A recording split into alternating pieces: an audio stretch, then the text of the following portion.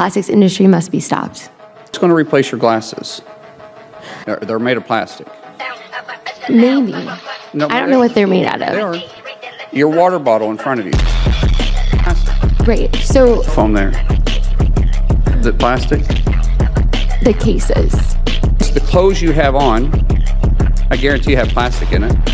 The shoes you have on your feet, the soles of those shoes are plastic.